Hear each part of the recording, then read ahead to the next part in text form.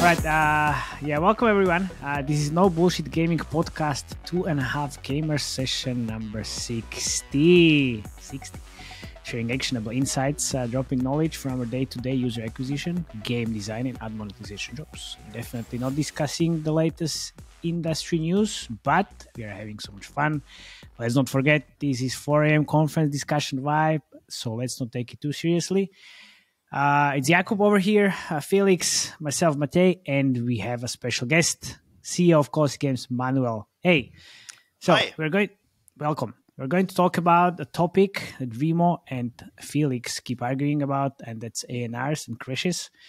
What causes them and how ads are loaded and why is it such a pain and what else, whatever else. Talk a bit about ASO as well, right? Maybe we should talk about that.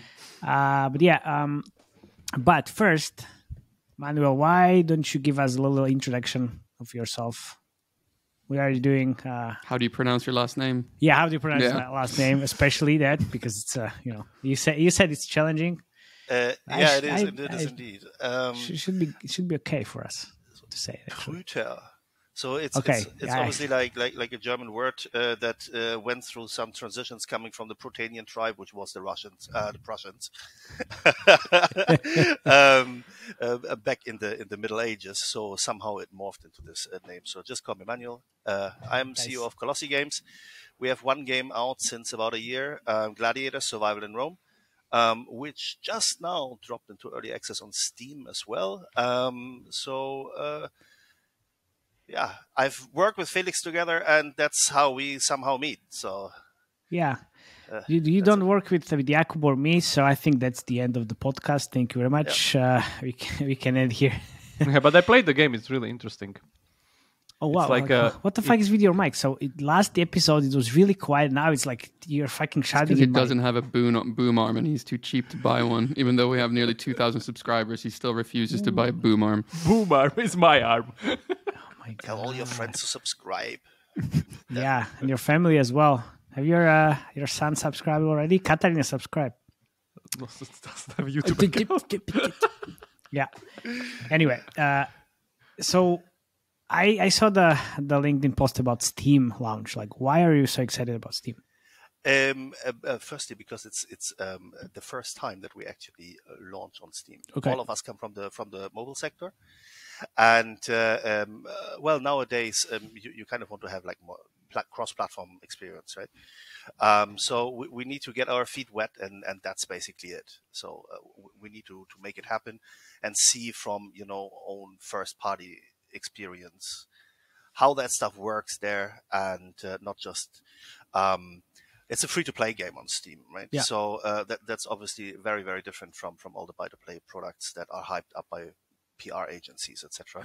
You do not have PR splashes or whatever. So it's really the dirty business to try to grow.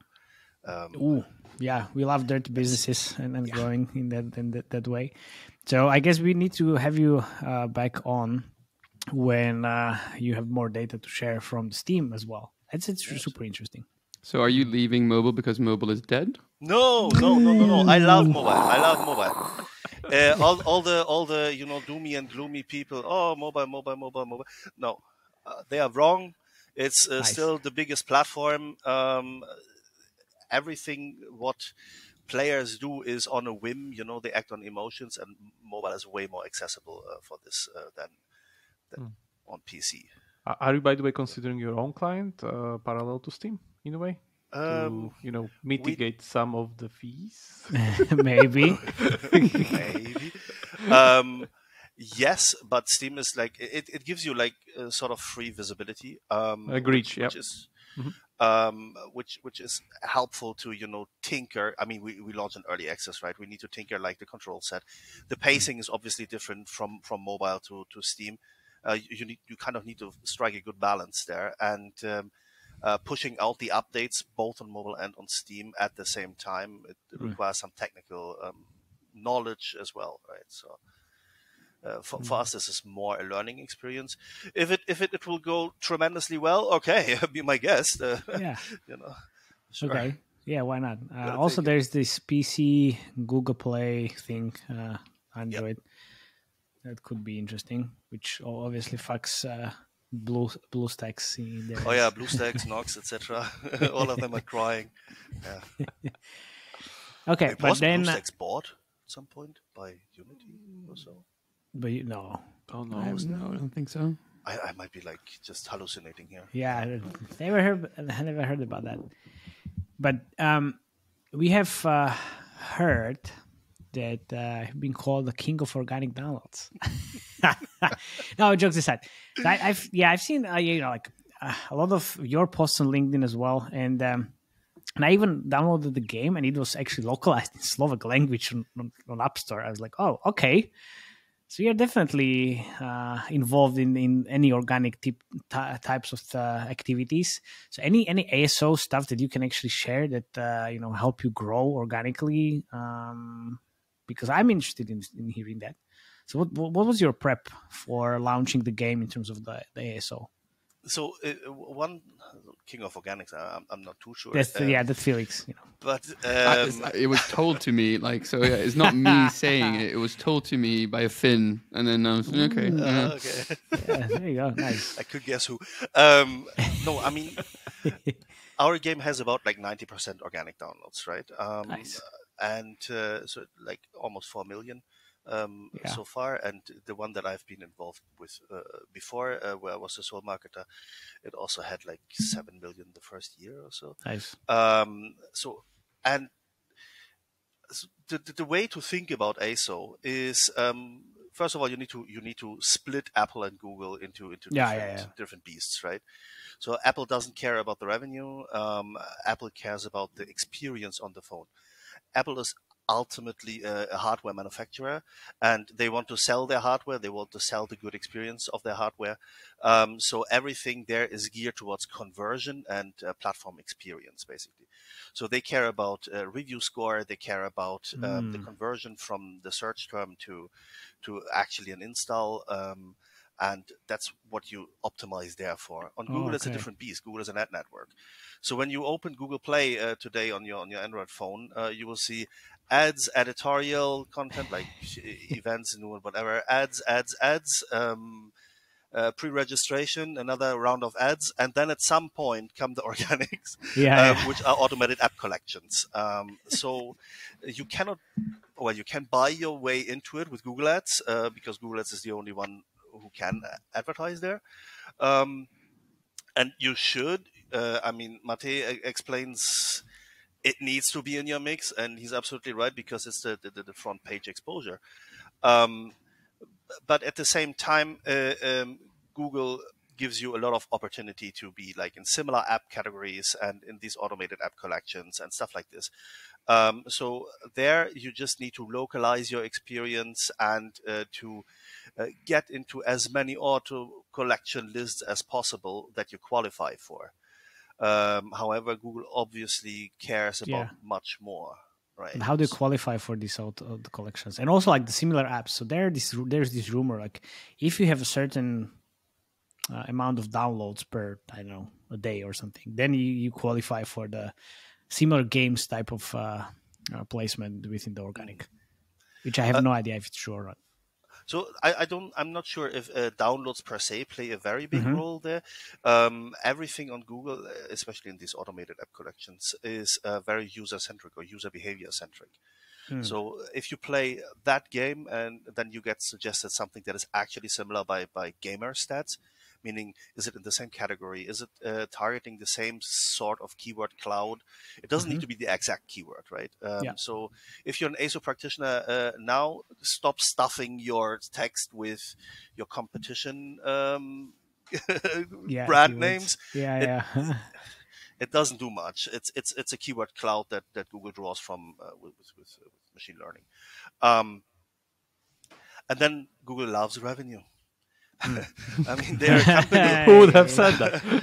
I'm surprised. Yeah.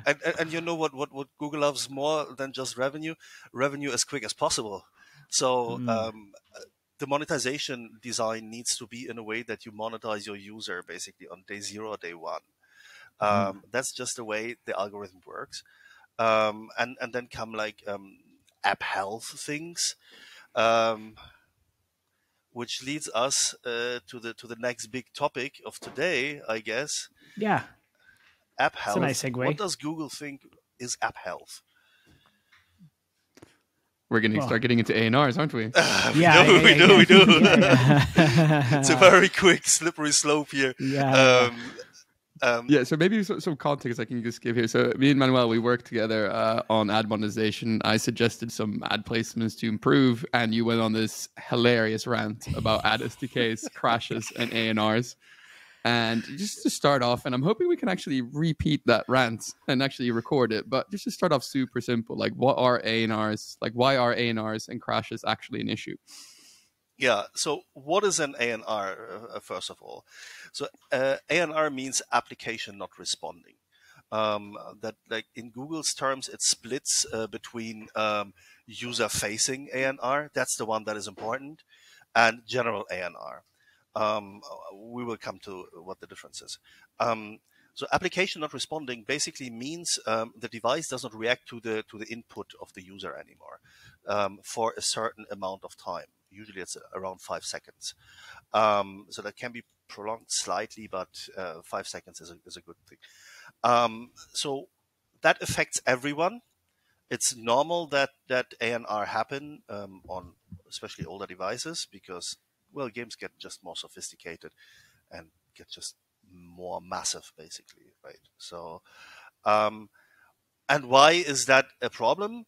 Because Google set thresholds on how many sessions, what percentage of sessions these ANR or crashes can occur, and this threshold is 0.47%.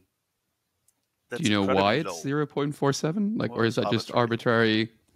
Yeah, okay. It's a magic number. It's a the official explanation is if you are above the threshold, you are in the worst 25% of all apps, which is a little bit disingenuous in my view, because you have, a lot of apps there that have 10 downloads, 50 downloads. Yeah. That will never occur, an ANR in there, right? So, but everyone who is exposed or more successful in countries that have, a lower spec device penetration. Yeah. So, and then comes the tinfoil hattery, right? I mean, Felix already said I should be, ranting a little bit, but okay, here's a tinfoil hattery. Now, go back to what I said about the Google front page, on the Google Play front page. Ads. Who does not care about ads? About ANR? Ad monetized games? No, not ad monetized games. Ad-driven games. Sorry. So if you have an ad, the user downloads anyway. It does not matter.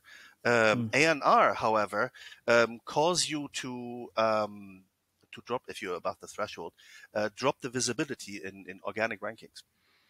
So if you're a bad boy and put a lot of SDKs in, and ad networks really want to have a lot of SDKs, you kind of, set yourself up for failure if you are relying on organic traffic in the way that most mid-core games actually do.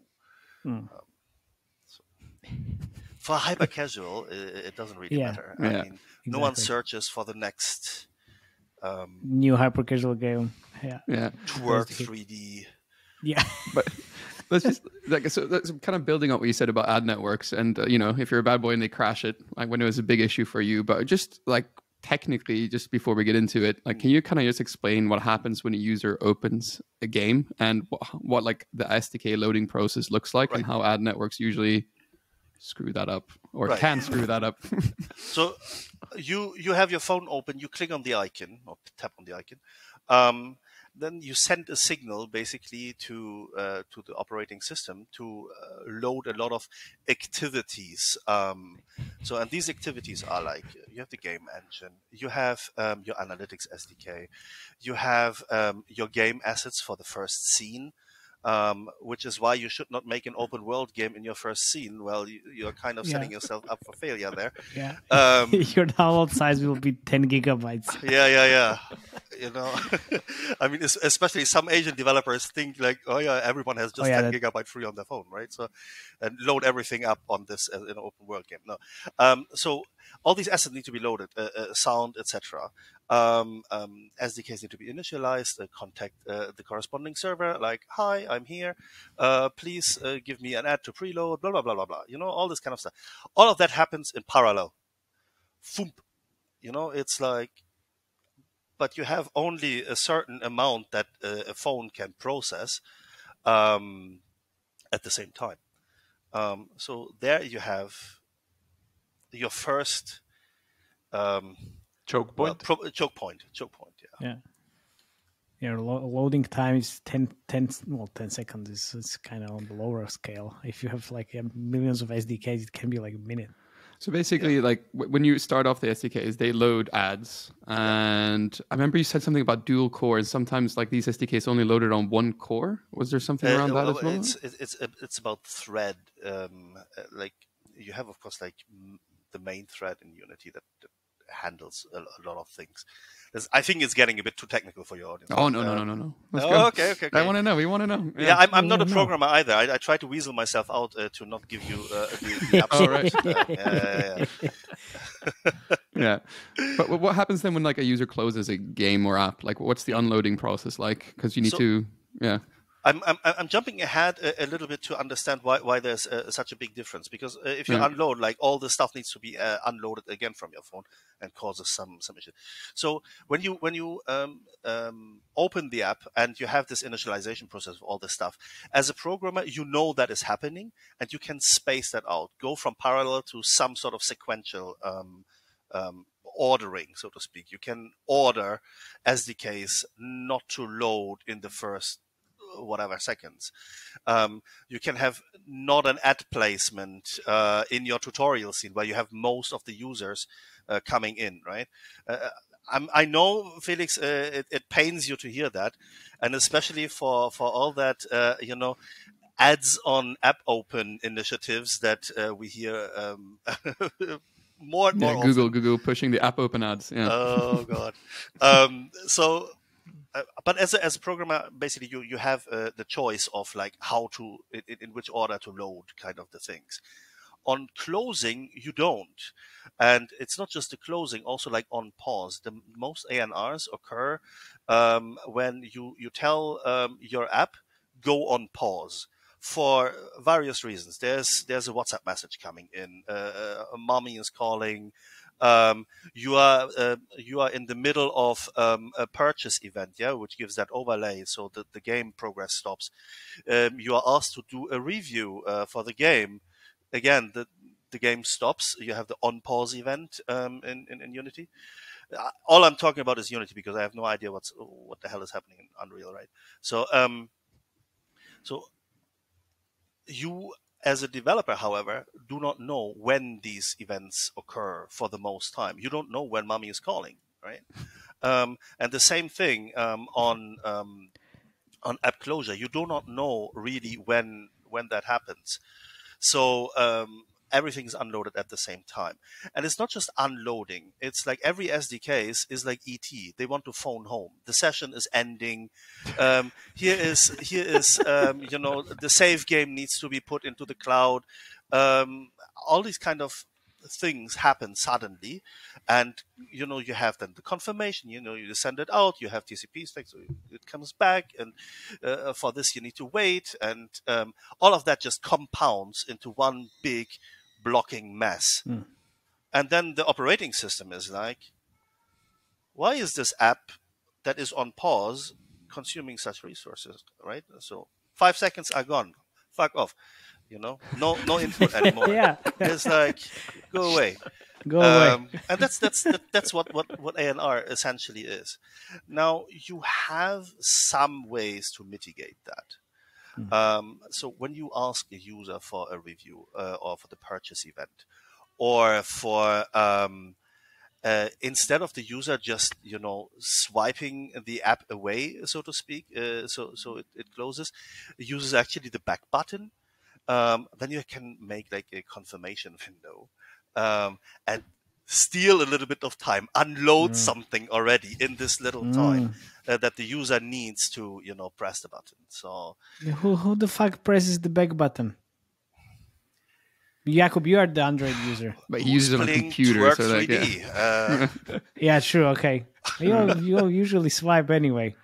So, but true, yeah, you can buy time. Okay, yeah. So before actually like going into maybe how developers can reduce ANR and crashes, like I'm just wondering, like, why does iOS, like, do they care as much as Google, or is it only Google? It's only Google. I never heard about ANRs on iOS. Exactly. It doesn't. Do you know why that is? You do have crashes, of course, but I'm not sure if app health actually matters in iOS that much, other than generally being maybe considered for featuring or something. You don't want to have crashing broken game, right? Yeah, featurings aren't but in as Google valuable. It happens, it's definitely part of it. Yeah. So, okay, let's get to the question here. So what's the best way developers can actually reduce ANRs and crashes? And I spilled like, all what the should you beans do? already. But what should you do if you're above threshold? Like, I know there's some game developers that don't care about the ANR threshold and they just go nuts, right? First of all, they should care because they should care for a good user experience, right? That the pride of the programmer should dictate that already to deliver a good product in itself. But ANR, like I said, it matters only if you're above the threshold, if you have organic traffic. Most apps, most downloaded apps, usually do not care about organic traffic whatsoever. It goes back to the ASO, by the way. You need to think of how do you sell the game to your user? What does the user search for? Typing into the search bar, what image does he have in mind to come to that game? So I'm not sure how the 1000th iteration of any kind of match 3 game would spark a user. Or today, I'm typing in match 3 and I fully expect a new game to be presented. No, that happens with ads, right? So, and then you bypass the entire problem, so to speak. It really just concerns app developers that rely or want to have organic traffic. What was the question? Yeah, like how what people can do. What we can do. Right. So reduce the number of SDKs. That will make Felix very unhappy. But SDKs does not just mean ad SDKs, right? It can be. Well, usually does. It's the biggest amount of them, sure. But sometimes people think, oh no, I need to have 2 sources of truth and implement 2 analytics SDKs, for example. So if you have 2 analytics systems, both of them phone home, right? Both of them on every pause event need to feed the database with any kind of game events. Then you have Firebase as the big elephant in the room, but there's like smaller niche SDKs for Crashlytics, for example. They also record a lot of stuff. And I'm feeling a little bit bad for the Google people, but they brought it on themselves. Firebase, we in the last update, prior to the one that is currently live, we excluded Firebase to see what is actually the impact of Firebase itself, of the SDK, because everyone is using Firebase. Turns out our ANR rate dropped by 0.1. And 0.47 is the threshold, right? Yeah. So it's pretty big. A quarter of ANR is just gone. And we're like, wait, let's BA test that. Put Firebase back in with the recent update. Whoop, it goes back up. And you're like, hey, Google people, what the fuck are you doing? Me? Yeah. It's like, I mean, it's amazing. I don't know. God knows how many people. Find the smart ones, fix that shit. It's like crazy how they come up with a threshold. Then 25% just don't optimize the overall. And the second biggest offender in terms of Apple SDKs, sorry for name dropping, but it's Google Ads. It's a Google Ads SDK. The AdMob SDK? Yeah. Exactly. So you're like, how the hell is the one that defines the rules is also the one that makes it really hard to actually adhere to the rules? It's like insane to me. I love Google. They earn us the money, basically, right? They give us the visibility. I just don't really, understand how these products are not that optimized in such a big organization, and that affects so many developers. What's your theory? They could make so much more money, essentially, if they just fix their shit. What's your theory on that? Why do you think that is? Is it really hard to write SDKs, or is it really boring, or what is it? Yeah. It's tinfoil time there. It's like I love it. Yeah, let's do it. Maybe. So first of all, again, Google is a very big corporation, and in a corporate environment, approval processes are crazy. People are getting, promoted every 2 years, are not very familiar with the product, or stuff like this happens. But then there's also, if your half of your front page of the store is fed by AdMob, and you make money off this, and their ANR do not matter, I leave you guessing. Yeah, that's the thing. Right? Like, if you ask, I do not believe this is intentional. I honestly do not believe this is intentional. It's just there is no real incentive inside to matter of priority. Yeah. I mean, if you look at Google Groups, every developer under the sun already has complained about this, and only receives blah blah from first level support, and nothing is ever being done about it, right? On the contrary, ad networks are incredibly quick to acknowledge, okay, here's something wrong with the adapter, here's something wrong in the SDK. We see what you mean, and thanks for the Crashlytics, etc. We will roll out an update very, very soon. That's what I usually tell the people I work with, because usually ad networks, they always reach out oh, we have a new SDK, it's going to improve performance, you need to update it right away. Never do it in the first week.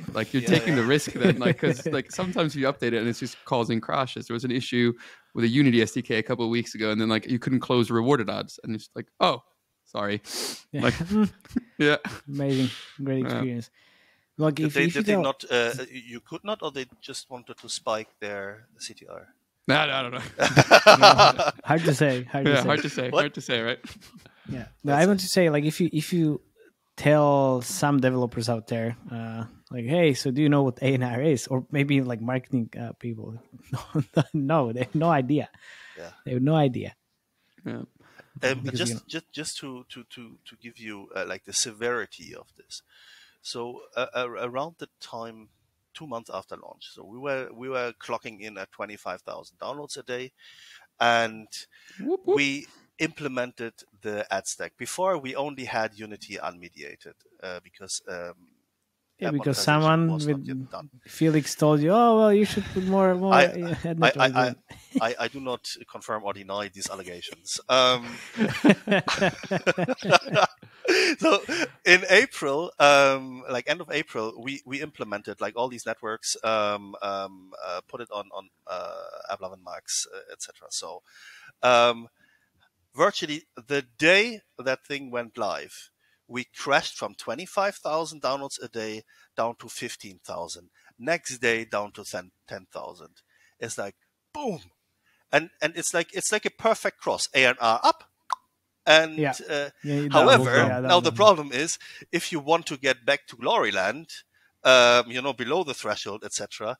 The rolling average is what counts, right? So you need to have 30 days. Of be a good boy, prove that you are not, and only then you regain slowly the visibility. That's so frustrating because it's based on the average, right? You said you're 25% of the worst offenders. That's based on an average, and for 30 days, that's it is really hard. It is hard. I mean, it's great for UA managers. They have more jobs to do then. Yeah, I'm not complaining. I'm fine. Maybe Matej is behind all of this. Yeah. So if you put on the tinfoil hat, you think it's actually on purpose so they can spend more money on the UA networks? Well, I don't know anything about it. I can confirm or deny. Buy some new users then if you lost your organics. Yeah, exactly. Exactly. Yeah, from a platform point of view, it's not too far off to think that way. That there is some sort of disincentive, let's put it this way, to treat this problem as super high priority. If you can, not only make the in-app purchase revenue, but also make the ad revenue. Right? So, yeah, okay. So, you also talk to me a lot about slow code and like what happens if you have slow code combined with like ad SDKs. Like, can you talk a bit about the effect? Wait. What is slow code? Well, let's start with that. Yeah. What does it mean? Exactly, Felix. What does it mean? You probably mean like unoptimized code. Yes, exactly. Unoptimized code. Right. Yeah. So things that happen that makes your device slow, essentially. Yeah, okay. So a lot of when we are blaming SDKs here, etc. This is not everything. Like programmers can also be fucking lazy, and artists can be, just creating scenes with ultra high poly or whatever, and all of that matters. So you need to look at home first. What can you do there? And use the really, really good tools that Unity actually provides for performance and memory analytics. So it will give you a lot of hints what you can do. If you never ran these tools, do it now and you will be surprised. You will be surprised how amazing your tech stack is. So, all right. Okay. Definitely do that first before, I do not, you cannot run around with 2%, 3%, 5%. I saw even from, some friends, ANR rate, and then Google. No, my friend. This is, wait. This is on you. Yeah. So I think we're 30 minutes in now. So now time for the $1 million question. Probably why we also invited you, because this is the question me and Remia have been fighting about for 6 months. This is the $1 million question, right? Okay. We argued at length about this. How hard is it to add a new ad network SDK? No bullshit version. Yeah, no bullshit version, please, because Well, it depends on which ad network. No. Yeah. Okay. How? In terms of actual difficulty, almost zero. I'm pretty sure that any kind of experienced admon person even could do it himself, because all the ad networks provide code snippets, and most of the time you even just connect it to the mediation adapter, right? So all right, end of episode. Let's finish there. It's literally a tick of the box. However, now comes my part. Oh no! So like, where's my popcorn? Some networks make you jump through hoops to even get signed up, and you get like a response from their BizDev team, after some time, and then you need to be given credentials for the platform, etc. So that takes time, and it is sometimes more the smaller ones, granted, or the Google Ad Manager networks usually have this kind of process. But more importantly, it's also like a business thing. So if your ad revenue is, let's say, not where some of the recently discussed on this pod games level, but more like what the broad strokes basically in the story is, right? So you have an accounting thing. For every single source of income, you need to account it for every month. You need to, make your VAT declaration. You need to do all of this. It's just creating additional headache. You have the business point of view, do you really want to complexify your stack with ANR impacting SDKs, etc., for another $100 or $200? I'm not sure about that. If you risk something and then risk, losing organic traffic on the other side, that's a very, very big decision. Full disclosure, Felix asked me, implement this, implement that. And I'm like, let's hold our horses here a little bit.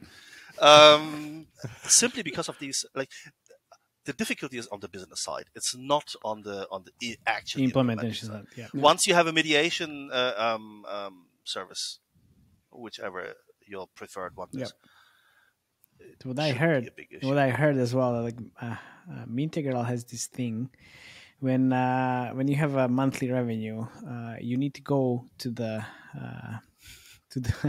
tool. To go to the dashboard. The dashboard to claim the money.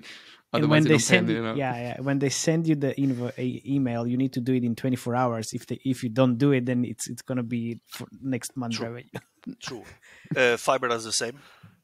Seriously, it's like you have 48 hours. Yeah. Wangel, I'm not quite sure if we ever claimed the. Wangel, please send me my money. Yeah, please. If you listen, please send Manuel his money. Because it was so little amount basically, and we kicked it off at that point. Yeah, it's different amounts for different networks. Right. Yeah, like everything from $250 to $1,000. Yeah. So that it just creates complexity, really. So Felix, you basically need to project the additional potential money, and then you can see like, oh well, this is interesting, and this is actually worth us implementing that SDK. I think we've had a couple of these discussions as well when I was working with you, right, Manuel? Like, we had a couple of those. Like, maybe let me offer a little bit of a different view how I see it. Okay. I think I haven't asked you anything. No, let me just go a little bit. So he was sitting there for 30 minutes waiting for his time. No.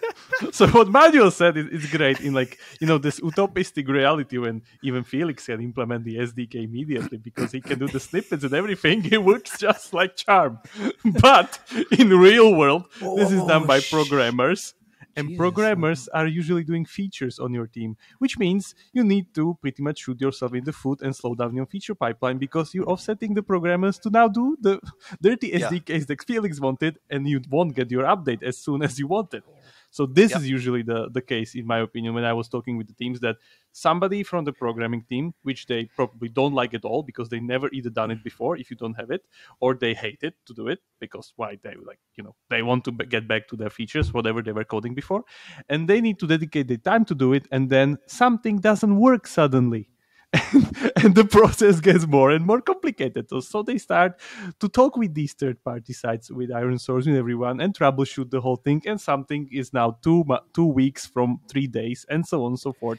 So this was for me the biggest problem. Do you agree with that? You should get more senior this is real. This is real. This is reality, not that utopistic thing that Felix will code in your SDKs. Yeah. Never said I could. I'm a blonde boy. I can't code. Never said I mean, it's like a management thing, right? I mean. You come to your most paid price horse in the stable of staff. I mean, programmers usually are relatively far up, and you tell him implement this. Okay, first time he does it, then you come to him, disable this, and he's like, "Am I working for the paper bin or what is this?" There's a natural rejection of bullshit task, basically. If you do not know the outcome of anything, the first time you get away with it, the second time you have a lot of convincing to do that this actually is a good idea. Yeah, and only then comes the problems, and you're now the culprit of those problems because you force your programmers to put shit into your game that's now crashing and making community riled up and everything. It always crashes. It doesn't always happen. Like it's not like only 90%. Exception. Yeah, 90% of the time. I can imagine there were dozens of daily meetings on each month. The game is crashing again. Oh yeah, it's this SDK. We'll kick it out. Well, but Jakub, you should then educate your programmers why is this a good idea and how much money it can. I'm not saying it's a bad idea. I'm just saying that in real world it works like this. It doesn't work like that utopistic version. Now we are recording this, so you can show the video around. We shown both sides, right? It's like. Do you currently exclude any devices from showing ads completely because they're just not good enough to see ads? Yes. So first of all, you should anyway maintain a healthy device exclusion list on Google Play for just games that cannot realistically run your game well. instead of dumbing down the experience for everyone, it's better to just kick out most of the older devices, and then you can set up either direct exclusion lists, even like in terms of UA. You can target just Android 12, as Matej I think suggested last time. Yep. Or you can make in some platforms you can even make device exclusion lists, and you can do it like by programming, right? You just do not show that there is an ad available for a user that runs a device that meets the device criteria in general, but is known, to be coming from a device that is really, really bad. Since everyone gets their share of name calling today, I also want to shout out to Xiaomi that never updates their own device catalog on OS with the newest web view version. So when you look into the device analytics, out of the top 20 devices that are culprits of ANR, the highest winners on this list, not really winners, are Xiaomi devices. Redmi, directly Xiaomi. I think Poco belongs to those. And that's even like flagship models from like 3 years ago that theoretically do have enough RAM. So WebView is Felix, do you know what WebView is? What it does?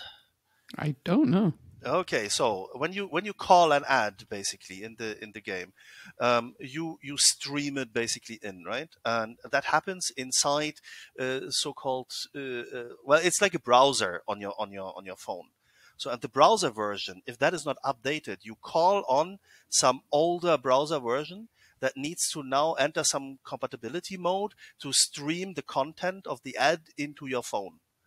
So the more there's a discrepancy of the origin, it's like when you stream, right? You deliver in a certain bit rate and Stone Age version of browser. You see and that's the same thing that happens there, and that causes lockups, that causes ANRs, right? Because it needs a lot of buffering in between and stuff like this.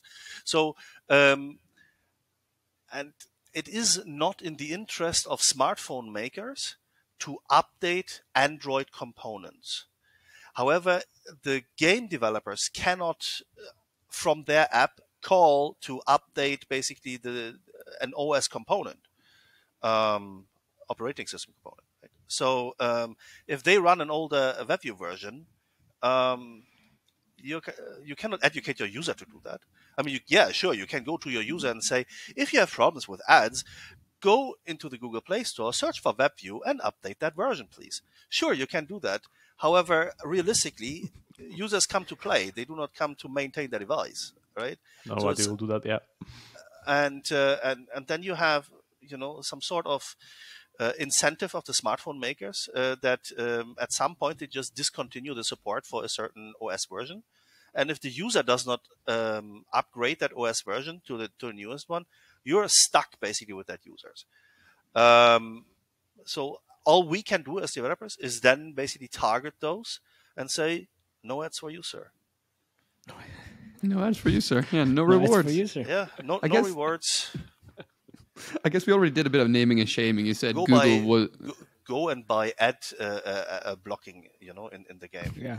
So you get the rewards, but don't have to endure the ad. Yeah. Everyone should do that anyway. Yeah. So. Yeah. That should always be an SKU you should sell as an IAP, in my opinion. But so you already named and shamed Xiaomi, named and shamed Google.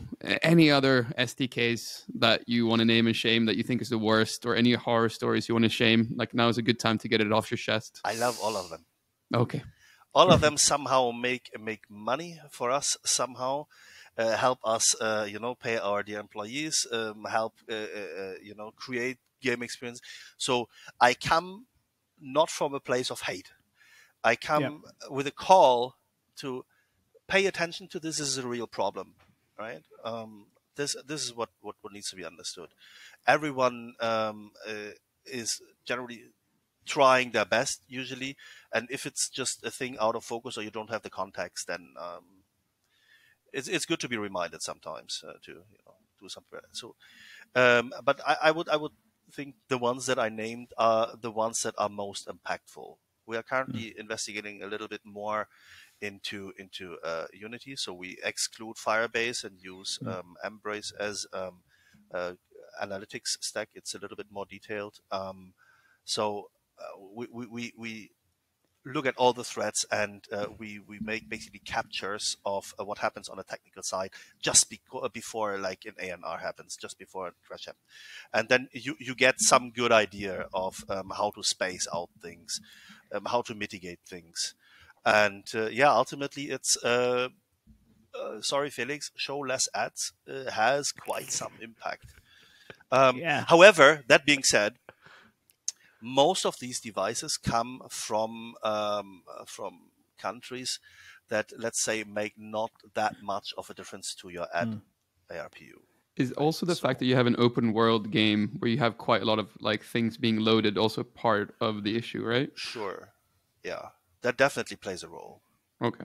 But I mean, you can have a small scene. You can have like a very closed world and have just unoptimized art. That's why I said earlier, do your homework first, right? Look where you can optimize your own assets, your own whatever you load into the game. Just strip it off the SDKs and make a test version and let it run a little bit, ideally in soft launch, and look how ideally in soft launch, bare bones, right? Yeah. And how do you structure like the team capacity around implementing and also upkeeping the maintenance of SDKs? Like, is that the programmers or QA, or like how do you go about that in Colossi? So the real thing is about programming work here. The QA can, well, given the task, investigate this close and try to force himself into situations where on the device this thing would occur. So you will have a number of test devices that are really on the lower end of the spectrum to make it happen. But ultimately, normally QA people just report something that a programmer then needs to fix anyway. And the programmer usually needs to be smart enough to understand what happens in which order inside the code and by the user journey, how to fix things. But senior QA people might be able to even tackle some of it. I work within that team that was exactly doing like this. That senior QA people were able to handle like 90% of these things. Only afterwards the programmer was called. Yeah. Remia, do you want to ask the last question? I know you're very keen on this one about capacity. Yeah, you mean the choosing one? Yeah. Of course. Yeah. So the question is, if you had to choose, would you implement either a new SDK or put the capacity into a new game feature? Why and when, and what would be the factors that are, forcing your decision? Money. Yes. Great answer. No, but it's like, it is. I mean, how do you pay? How no do you pay the salaries? Yeah, how do you pay the salaries? Yeah, with the retention is always like this. Like, let's not go there. Yeah. Jesus fucking Christ. Come on, this is a real question that every business owner or product manager, whatever, producer needs to answer. Like, the feature that I am currently advocating and harassing everyone, to approve this, etc. Does that bring money to the company? Does that advance the game significantly? Not just first order, but also like in terms of second order effects, right? Like if that feature only that feature enables other stuff, versus tinkering around with ANR, then it's like it's a gamble. Right. If you ever fix ANR, it's a gamble. Maybe you will never drop below the magical threshold unless you sacrifice all your ad revenue, which makes your admon person very, very unhappy, probably. Probably fires him, to be honest, as well. Yeah, but I wouldn't care if he's unhappy if the game makes more money on IIPs and have more organics. Absolutely. Then What if the admon has 3 kids to feed? Yeah. That's not. Yeah, that's not my problem. Yeah, that's not my problem. It's unfortunate, but like he or she will find another job wherever is necessary. Yeah. It also has a little bit to do with like capacity of the people that you have access to. actually is, right? Like Yeah. if someone we're back never to that did a host certain programmer feature, problem. Yeah. you are kind of maybe pick the low-hanging fruits first. Yeah. Of course. Especially if your runway is in danger somehow. Exactly. Yeah. Yeah. But I would say like the feature side of it is pretty much the same regarding the risk, because Yeah. you implement a lot of features, retention move shit, revenue move shit. It took you 2 months, and so what? Yeah. Maybe that SDK was a better option after all. Yeah. Yeah, but that's that's your decision to make. You always Yeah, have exactly. a set of information that you can make the decision based on, and that's what you do. It's already a luxury that you can choose. Yeah, to be honest. that's true. Yeah. Like sometimes you have put out a game that by all best estimations will never do anything, because it's in the wrong genre, because it's you do not have the right people that care about distribution, meaning UA people. You do not have enough capacity in your economics design. Maybe you just build a free-to-play multiplayer 10 versus 10 shooter game. Well, good luck. Good luck, my friend. If you just raise 2 million on VC money, well, the VC can already write that off as soon as he wired that money out. But I mean, this is reality. And then that studio has to deliver, right? They got the 2 million for this thesis. We can make it happen. Yeah, you will not. Because your problem is the marketing. Your problem is your unmonetizable real-time content in PvP, because otherwise pay to win is the death of any kind of multiplayer game. And then arguing, should we implement an ad SDK or it doesn't even matter. It doesn't matter, actually. Yeah. It doesn't matter to go deeper. So if you have the luxury to choose, do I release a new map or like that or like live ops event or whatever that will probably make this amount of money, or you have an ad network that, according to best estimations of your admon person, will deliver another 10%. Well, that's a your best monetary value. admon person will give you decimals, 10.45% always. I wish. Always. Yeah. I wish. Oh. Ooh. I think with with that in mind, I think that's it. Yeah. That was amazing. Thank you so much for coming. This was great. No problem. Yeah, I will hope it ask helped Felix. I will ask Felix on Saturday, like, what are his takeaways? I can actually, as bonus content for viewers of this, I can drop a link in under the video, or you put it in the show notes. Yeah, there in the show notes. Of a GitHub discussion that is actually done by my CTO, right? Oh, perfect. Nice. So there is a lot of actually data from us regarding ANR and traces, etc., where other developers have chipped in already, and there's been some information. Oh, that'd be great, please. Yeah. So and some attempts on how to solve things. So nice. Sounds super constructive. Yeah, even better. Yeah. Right. Yeah. Thanks, Manuel, for coming. Thank you, everybody who listened to the episode, and please keep subscribing. I guess we are very close to 2,000 subscribers overall, which is amazing. We don't care about the numbers, but it's kind of good to know that you actually like it. Thank you. Until next time. Cheers. Bye. Bye-bye.